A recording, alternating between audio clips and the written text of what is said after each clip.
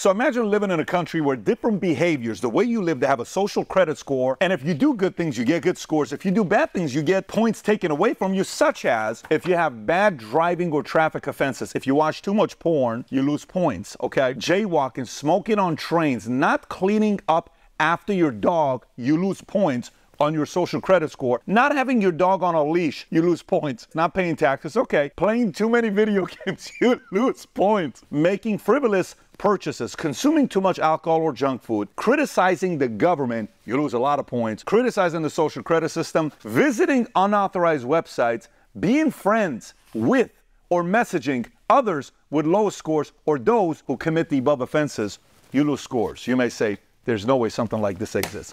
There's a country out there called China that is using this system called the social credit score system that other countries are watching and saying, what a brilliant idea.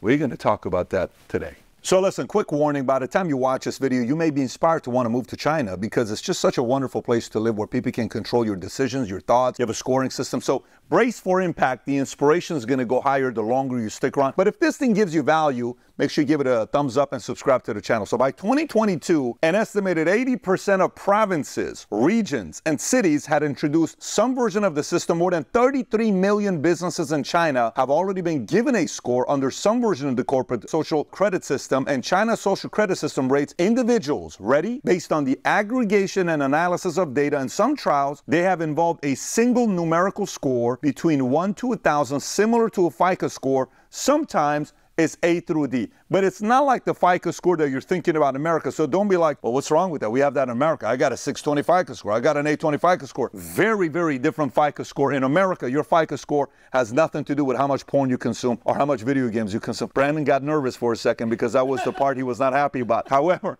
we're going to keep this in and we're going to continue. Let me give you the timeline of how they came up with this. In 2009, local governments launched the first round of SCS pilots, SCS, the social credit system. 2014 June, State Council issues a roadmap for building a comprehensive social credit system for citizens, companies, and organizations by 2020. January 2015, the People's Bank of China select 8 companies to develop pilot consumer programs for this system. April 2016, 32 urban districts are selected for the pilot system. January 2018, 12 cities are selected. April 2019, a senior official warns that companies with low social credit scores will face disciplinary measures, including restricted financing. That's a very big deal if you're not going to be getting financing. June 2019, State Council agrees to speed up the building of social credit systems, which will include a blacklist element. And in 2020, deadline for implementation. So now let's go through individuals, then we'll look at companies. Individuals, data collection. This is when system aggregates data on individuals based on various sources, including financial records, social behavior, compliance with traffic rules, legal judgments, and even online behavior. Number 2, scoring and ratings. Individuals receive scores based on their behavior. High scores typically reflect responsible financial behavior, law-abiding actions, and socially desirable conduct. Low scores may result from debt, criminal behavior, traffic violations, and fraud. Number 3, rewards and punishment. High scores can lead to benefits such as lower interest rates on loans, access to high-speed trains and planes without restrictions, and easier access to visas. Low scores might result in penalties like restrictions on travel, slower internet speeds, and difficulty obtaining loans or jobs. And by the way, if you're saying, what do you mean travel? Restrictions on travel, what does that mean? Well, very simple. According to the National Public Credit Information Center, Chinese courts ban people that wanted to travel from traveling. You know how many times from buying flights? You know how many? 17.5 million times by the end of 2018. We're not even talking about today. You're like trying to book a flight. Hey, I want to go to Vegas. Hey, babe, it's not letting us go to Vegas. What's going on here? Babe, the credit card should work. No, it's just not even letting me book it. Babe, put your passport in. Oh, you put the right number? I did. We can't go to Vegas. Why is that? Because your social credit score sucks. That's why you can't go to Vegas. That's kind of giving you a visual what this means here. Let me continue. So now for businesses, number 1, compliance and behavior monitoring. Businesses are monitored for regulatory compliance, the fulfillment of contractual obligations, and overall corporate behavior, including environmental practices and product quality. Number 2, ratings impact. A company's rating can affect its business through financing, eligibility for government contracts, and even its ability to participate in certain markets. High ratings may offer advantages like tax incentives and better loans, while low ratings can lead to increased inspections, sanctions, and restricted opportunities. So now you may say, Pat, give me a break. I mean, this kind of stuff you read on the internet. People make videos. There's no way this is true. Business Insider gave a lot of different testimonies of examples of this happened in China. Here's a couple stories for you. A Chinese university suspended a student's enrollment because of his dad's bad social credit. This kid, his student enrollment was suspended because his dad's got a bad score. The father, surnamed Rao, had failed to repay $29,000 loan and was added to debtor's blacklist that prevented the university from accepting his son. Here's another one for you. Li Xiaolin, a lawyer who was deemed untrustworthy after not fulfilling a court order in 2015, was placed on the list and was unable to purchase plane tickets home. While on a work trip, Human Rights Watch reported he also couldn't apply for credit cards. Here's another one for you. An unidentified woman in Beijing told BBC in 2015 that she was able to book a hotel without having to pay cash deposit because she had a very good score. Can you imagine? She just kind of follows everything, conforming to everything. You can book your hotel because you got such a fantastic social credit score. A 32-year-old entrepreneur who only gave his name as Chen told Foreign Policy in 2018 that I feel like in the past 6 months, people's behavior has gotten better and better. For example, when we drive, now we always stop in the front of crosswalks. If you don't, you will lose your points. At first, we just worried about losing points, but now we got used to it. So now you're watching this, you may be saying, well, Pat, what's wrong with that? You notice even this fellow named Chen said that 6 months later, people are getting better, right? Why shouldn't we support something like that in America or a different country? Well, let me give you this episode from Black Mirror. It's called Nosedive. In this episode, Lacey Pound, in this episode, you get to interact with somebody. If you like the way they're taking care of you, give them a score, 5-star. Great job. Hey, you look so great. 5-star. Hey, you give me a nice compliment. 5-star. Everybody's kind of like scoring themselves, others, based on interaction they're having. And this girl, Lacey, her score is 4.2, and she's trying to get this apartment discount at this luxury apartment community. It's like, oh my God, what am I going to do? I can't get into this place. She's being invited to this wedding by her friend filled with a bunch of 5-stars. So she's like, dude, I got to go there so I can increase mine from 4.2 to 4.5 so I can go live in this luxury place. Anyways, on the way there, she's starting to have some bad experiences. One of the drivers she goes with has a terrible score. She loses a point off of it. Then she's getting more and more agitated. Eventually, she makes it to this wedding. But when she's at the wedding, she's so angry. She's so furious. Her score is dropped to a 2. And her friends at the wedding, they're like, dude, you cannot be here because you're going to hurt our score. She gets arrested. She goes to jail.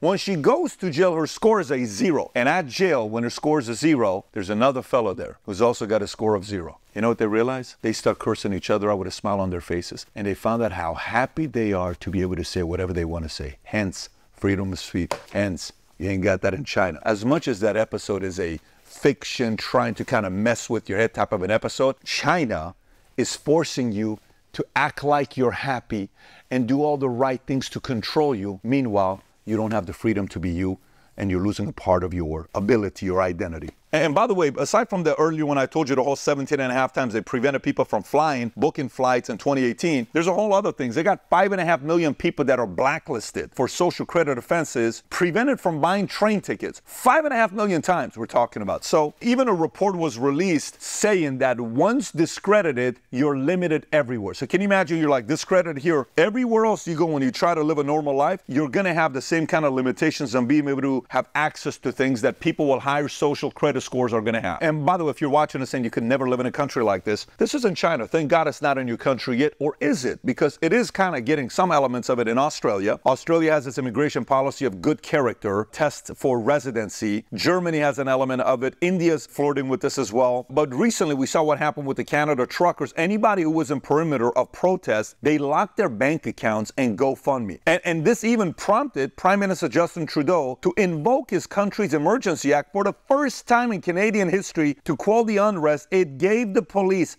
sweeping new powers to go after the finances of the protesters. Later, Canadian authorities said that they were lifting freezes on hundreds of bank accounts associated with protest organizers and Canadians who had blockaded Ottawa streets with their vehicles. Obviously, Justin Trudeau's inspired by what they're doing in China. Maybe he wants to turn Canada into China, but we don't know. And by the way, even in the States, feds monitor bank records for gun and Bible purchases. Words like MAGA and Trump. Customers were calling for a boycott of Bank of America after a report that the bank handed over the account information of hundreds of innocent people in connection with the January 6th deadly riots at the Capitol. At the request of the FBI, the country's second largest bank allegedly snooped through information of anyone making certain purchases in and around Washington and handed over the information of 211 people, according to Fox News Tucker Carlson at the time. Look, if you're watching this right now, let me paint a picture that maybe it'll make sense to you. You know how, as a kid, you're going to make mistakes. and you're going to get in trouble. I got 4 of them. They make mistakes all the time, and they're going to get in trouble. Remember when you were a kid and we made mistakes? There's different kind of parents. One of the types of parents were the helicopter parents that just like they're hovering over everything you do, right? And we're watching a movie, It. One of the boys, the mom is like, no, he's going to get sick. No, he's going to do this. And the kid is always afraid, right? Or watching a movie with Adam Sandler, what's the movie's name? Waterboy, right? Where the mother's like, no, my son can't do that. You can't date this. And she's afraid of losing the son. Maybe you love your kid. Sure you do. But how much you want to control your kids? Your kids are going to make mistakes. You made mistakes. I made mistakes. They're going to make mistakes. Then take that as the government and treating 42-year-olds as if you're 9 years old. What? I understand law and order. I go rob a bank, I go to jail. You kill somebody, you go to jail. Different levels of crime. You sell maybe weed, you're smoking yourself. Maybe we make it legal. Distribution may be different. Cocaine, different. Different levels. Totally get it. We should have levels for all that stuff. But for this to watch every single thing that you're doing to control your behavior, you know what that officially means? If a society says yes to it and you conform, eventually you're nothing, you're just a robot, and that government owns you. But by the way, long term, this is not sustainable because anybody that's a creative, anybody that's an entrepreneur, anybody that, you know, the new inventions, when they go break the rules and create something new that's revolutionary for all of us, those types of people cannot coexist in a Chinese society because what that prevents is having to break the rules to build something new that's innovative for everybody else. But in this kind of an environment, the only thing you can do is steal the ideas from America and just copy it, not create it. Make sense? So this whole concept of what they're doing there, you know, for some of you that are watching, it's like, I don't have to worry about this. That'll never happen in my country. Oh, really? You're 1 leader away from this happening in your country. 1 leader away who wants to control everything that you're doing from this happening in your country. So what's the solution? Only the paranoid survive. In the army, they used to say, stay alert, stay alive. Always make sure that you're keeping your eyes open to see what's going to be taking place. But the people in China are living in this society right now. And there's a reason why they have a negative net migration going on in China. If you got value out of this video, give it a thumbs up and subscribe to the channel. If you enjoyed the video, there's another video to watch. We did a video specifically on CBDC. I'm sure you've heard of the concept CBDC, but if you don't really know the intricacies of what they're really doing, click here to watch the video. Take care, everybody. Bye-bye, bye-bye.